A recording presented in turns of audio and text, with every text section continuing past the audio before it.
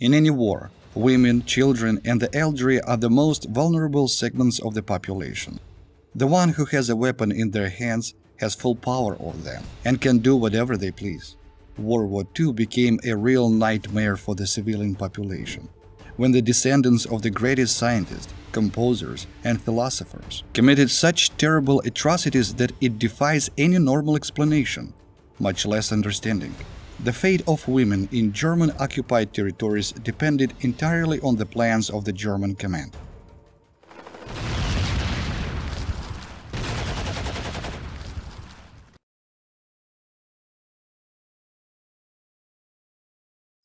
Hijacking in Germany. No matter how creepy it sounds, perhaps the most humane was the hijacking to Germany for work. In order to free men of military age and German women from work for service in the auxiliary units of the Wehrmacht, the Germans actively exported free labor from the occupied territories. Of course, this applied not only to women, but it was women who were taken out the most. These workers were distributed among peasant farms, plants, and factories, where they were in fact as slaves, potential Germans. Also, the women of the occupied territories who outwardly met the requirements of the Aryan race, that is, were fair-haired, blue-eyed, and had European facial features, were the result of Himmler's insane experiment on the so-called racial and cultural assimilation of the racially valuable girls. As a rule, this mostly concerned the inhabitants of Poland, as well as the Scandinavian countries. According to the logic of the SS chief, the so-called re-Germanization program allowed the carriers of the so-called lost German blood to return to their native harbor. The essence of the program was to deport the most suitable girls to Germany, where they were assigned to German families as servants, nurses, and housekeepers. At the same time, the girls needed to completely change their documents. It was supposed that in this way, the carriers of this lost blood could eventually become real Germans and gave birth to racially full-fledged children for the needs of the Reich. According to some reports, at least 7,000 girls were taken out of Poland only under the re-Germanization program. The total number is not precisely established. At the same time, future German women did not have the right to complain in letters to their homeland. They were obliged to write only good news. But in fact, many repatriates fell into depression. Some went crazy or even tried to commit suicide. The reason was the attitude toward girls on the part of the Germans themselves, who considered girls to be second-class people, frankly despised them, often using physical violence. Many repatriates openly declared that it was better to be a prisoner than a pseudo-German. So one of the girls, Evgenia Wojciech, wrote, "I'm ready to work in a factory like a Polish woman and live in a camp than to be a German and a servant." Service personnel. In the occupied territories, the Nazi hired girls and women as waitresses, cooks, cleaners, etc. But there were also other not the most pleasant works, namely the sexual satisfaction of the occupiers. It is no secret that both in Europe and on the territory of the Soviet Union, the Nazis created entire networks of brothels, in which they were often not invited but forced to work. And the girls had no choice. The Germans set a condition, either a brothel or a death of a family or something similar. Many women were involuntarily scorned and ostracized, but few tried to figure out if they really wanted to do it voluntarily. Experimental material. The women and girls of the occupied territories were also, no matter how cynical it sounds, experimental material for the wildest and most terrible studies of Hitler's pseudo-medics. So in the Ravensbrück concentration camp, experiments on the organ transplantation and a variety of medical tests were carried out on girls and women. It was assumed that if successful, the German soldiers would become stronger. Particularly monstrous were the sterilization experiments, the purpose of which was to create a labor force incapable of reproduction. More than 1,000 unfortunate prisoners from Poland, France, Norway, and other countries did not survive the operating tables, or died from terrible, unsanitary conditions. When the number of prisoners began to grow at a tremendous speed, the survivors of the experiments were simply shot as waste material. And if at first the doctors of the concentration camps tried to comply with at least some norms, then they simply gave up on it. As one of the prisoners recalled, "I was lucky. We were operated on at the very beginning. Clean bandages were used. When operations were in full swing, nobody followed sanitation. Bandages were used many times, and as a result people developed infections."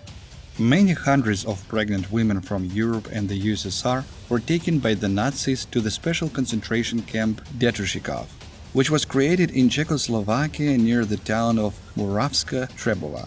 Experiments were carried out on pregnant women and newborns. Only indirect data shows what kind of experiments were carried out. There were the so-called experiments on non-lethal termination of pregnancy.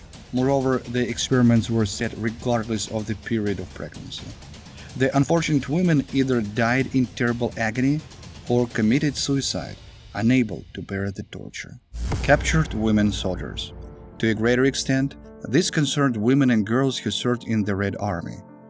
Back in June 1941, von Kluge, commander of the 4th Field Army, ordered that all Soviet women in uniform be shot without pity. Surprisingly, already on July 1st, the High Command of the Wehrmacht ground forces put von Kluge on his place, cancelling this order. Even for the Nazis, it turned out to be too much. True, the cancellation of the order did not affect the attitude towards women and girls prisoners of war.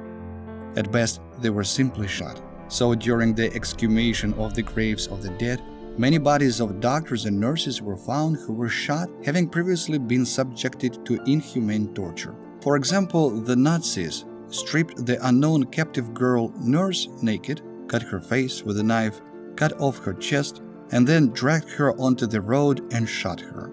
Many captured female soldiers were immediately raped by the Germans.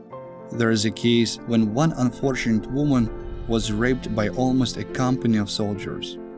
If after that the prisoner remained alive, she was shot. Moreover, women were not left alone even after death. So Hans Rudhoff, a soldier of the Wehrmacht, wrote in his diary, "They were nurses on the roads. They were shot and thrown on the road.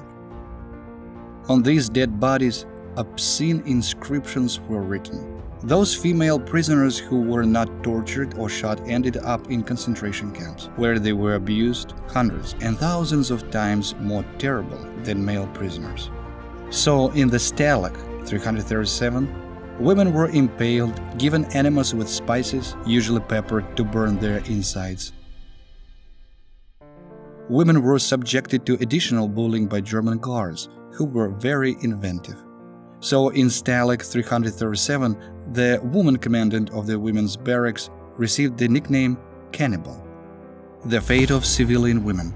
What the Nazis did with the civilian population, today many refuse to consider the truth. However, it is a well-known fact that only on the territory of the occupied Soviet Union the Germans left behind at least 1 million children of offspring. Women and girls could be subjected to violence at any moment. And nothing stopped the Germans. So in the village of Trosna, Kursk region, a group of girls were driven into a barn. The next day, they were to be sent to work in Germany.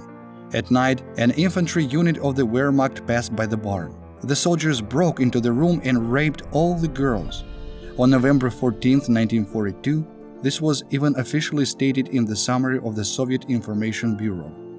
Not only soldiers, but also officers behaved like beasts. In the village of Peski, a German officer wanted to rape a young girl. Her father hid his daughter from the rapist. The man was shot, and his house was burned down. And even violence, which it would seem should have stopped the Nazis, often ended terribly. So a 19-year-old girl first was raped, and after that she was shot. 15 teenage girls were driven to school near Kiev. The unfortunate were brutally raped and then hung from lampposts along the street. German soldiers themselves spoke about the facts of constant violence and atrocities against women and girls. So Chief Corporal Gustav Lanz, after he was captured, said, "In Rozhevka I saw 15 burned corpses of local residents. Among the tortured were old men, women and children. In one house of the outskirts of the village, 6 dead women lay. The soldiers abused them and then strangled them." There are hundreds and thousands of such testimonies. Poland, Czechoslovakia, Denmark, Norway and Greece, and so on. Everywhere, the Nazi army reveled in its power over defenseless people who could not offer any resistance.